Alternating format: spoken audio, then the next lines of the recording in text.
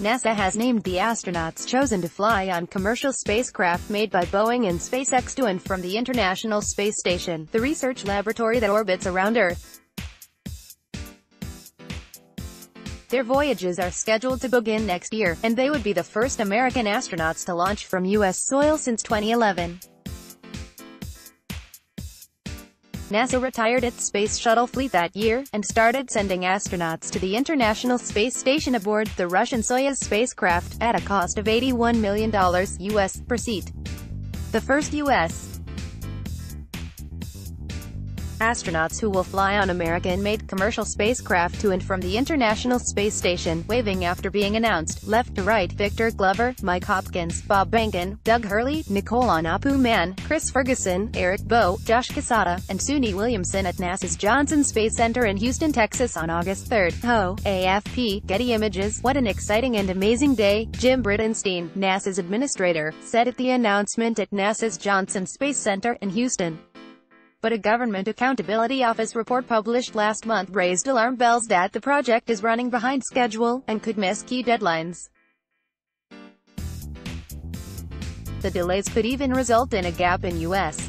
access to the space station, because NASA has contracted for seats on Soyuz only through November 2019, the report found. Friday, NASA said that if unmanned test flights go smoothly, the group of 9 astronauts will fly before then, on the first test flight and mission of Boeing's CST-100 Starliner and SpaceX's Crew Dragon. NASA worked closely with the companies to engineer both spacecraft. Article continued below. The opportunity to fly in a new vehicle is any test pilot and astronaut's dream, Mike Hopkins, an Air Force colonel who will fly aboard the Crew Dragon on its first mission, wrote on Twitter.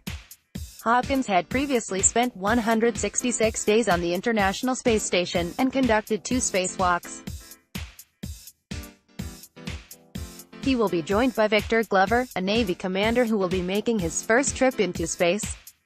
The test flight astronauts on the Crew Dragon, both of whom joined NASA in 2000, will be called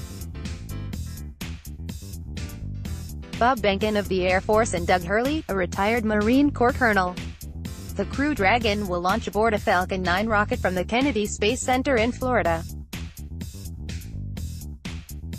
The uncrewed test is planned for November. The test flight with crew aboard is set for April 2019. The astronauts assigned to the Starliner's first mission are Sunita Williams, who retired as a Navy captain, and CMDR Josh Cassata of the Navy, who will be making his first voyage into space. Williams has spent 322 days aboard the International Space Station since becoming an astronaut in 1998.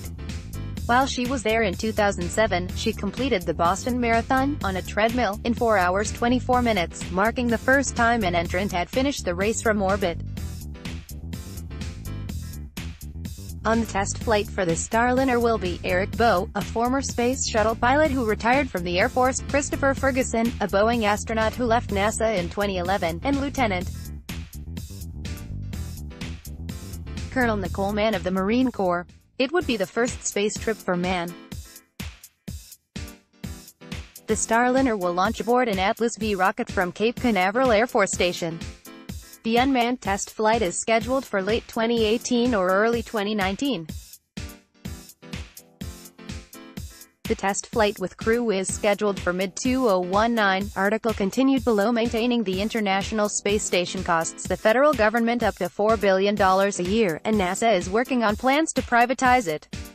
The Trump administration proposed eliminating direct federal funding for the station by 2025, and allocating money to commercial entities who could operate it.